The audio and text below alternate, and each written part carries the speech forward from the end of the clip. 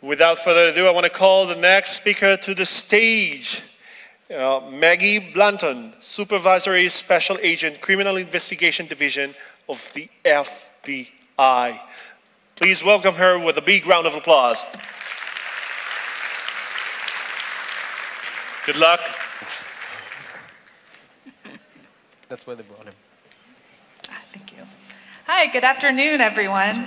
My name is Maggie Blanton, and I am a Supervisory Special Agent with the Federal Bureau of Investigation back in the United States. And I'm here today to talk to you all about a recent case, a takedown that happened last month for the deep web. All right, so for those of you who don't know, deep web was a website that was created in approximately 2013. And it really became the heartbeat of the darknet community. People could go there with a one-stop shop. They could find the latest and greatest on what's happening in the darknet community. So there were news, articles, and interviews of all the actors that are using the darknet. And they could look and see, the latest people that were arrested. You could go through and actually read about how they got caught and learn from those mistakes. Additionally, there were how-to guides that were posted quite frequently on the deep web website. And these how-to guides were extensive. They would have step-by-step instructions on things like how to buy drugs online, how to send emails with encryption, how to avoid law enforcement detection. So you could not know a single thing about the darknet, and you could navigate to this website and you could become an expert, which is quite incredible. Additionally, they had comparison and reviews of darknet marketplaces. So what are darknet marketplaces? These marketplaces are very similar to what you might find in either Amazon or eBay. And instead of maybe buying cat toys or dog food, you could buy drugs, guns, dangerous chemicals, you could buy hacking tools. Anything you could think of, pretty much. You name it, you could probably find it on a darknet marketplace. And so why does the FBI care about that? One of the main reasons is because every day Americans are dying of drug overdoses. Just last year, in fact, there were approximately 70,000 people that died of drug overdoses in the United States. So some of the things that the deep web connected people to were these darknet markets. And they were able to do that by having reliable links on their website. One thing that made deep web very unique was the fact that they had two separate ways to access the website. So you could access it through the regular internet, the open net, through their .com website. And additionally, you could also access it through their .onion by going through the darknet. So a little bit more about these reliable links. So the darknet is based in Tor, and to access the darknet, you have to go through Tor. Tor is not a searchable place, so it's not easily findable through traditional search engines. So you have to really know that .onion to get to the location that you want to get to. And that's what made deep web very special, was because there's so many scam sites out there that you need to know that you're getting a reliable website when you click on that link. And so deep web did that for the community.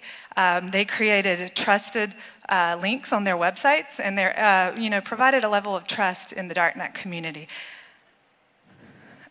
So here is a good example, a graphic to show you really the criminal enterprise that happened on deep web. So because of these reliable links that the deep web provided, it really gave a gateway into the darknet marketplaces. And the way the administrators of the website did this were by first going onto a darknet marketplace and registering an account. Once they were able to register those accounts, they were able to get referral links, which they were able to post on deep web. So these referral links were able to have a user, navigate right to deep web. If they clicked on those links, it would take them directly to these hidden darknet marketplaces. Once they get on these darknet marketplaces, they're able to buy these illegal goods, and then the administrators would receive a kickback on those proceeds that were from the goods that the user just purchased. So these kickbacks were, in the amounts of referral bonuses from 2 to 4%, usually, depending on the marketplace that these administrators were receiving. And these commissions happened across the marketplaces. One example is Alpha Bay Market, which was the largest darknet marketplace of its time before it was taken down by law enforcement. And on that website, on the darknet marketplace there, approximately 23% of all orders on that marketplace were referred to by deep.web.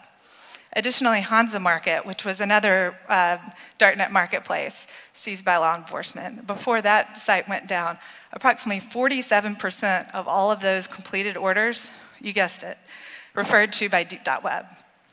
So deep.web was really referring hundreds and hundreds of thousands of users to darknet marketplaces, and those users in turn were purchasing hundreds of millions of dollars worth of illegal goods on these marketplaces. So as you can imagine, these administrators were breaking in tons of money from these illegal goods, and approximately $15 million we were able to track that they were able to make on gains and proceeds from these goods. So remember those tutorials, those how-to guides that we were talking about, the reviews and ratings for each darknet marketplace? So all of those combined together really were able to help maximize the purchases on these darknet marketplaces, and in turn maximize the profits that these administrators were able to make on these darknet marketplace purchases. So what did we do about it? So last month, in cooperation and coordination with our fantastic law enforcement partners, both here in Israel and in Brazil, we were able to arrest the 2 administrators of deep.web, both here in Israel and one other administrator in Paris, France. And this could not have been done without the great coordination and fantastic partnerships that we were able to build with these 2 countries. These 2 administrators were both arrested and charged with money laundering conspiracy, which in the United States they will face approximately 20 years in federal prison. Additionally, we were able to seize the infrastructure of both the .com and .onion and put up this lovely splash page you see here. And also, we were able to really see that in these type of cases, the darknet has no boundaries. And what's so important about it is that these crimes also, they're borderless and they're a global threat. And we could not do this without relying on our global partnerships, and especially in this case, the great partnerships with law enforcement that we had in Germany, the Netherlands, Israel, and Brazil. And with that, I say thank you.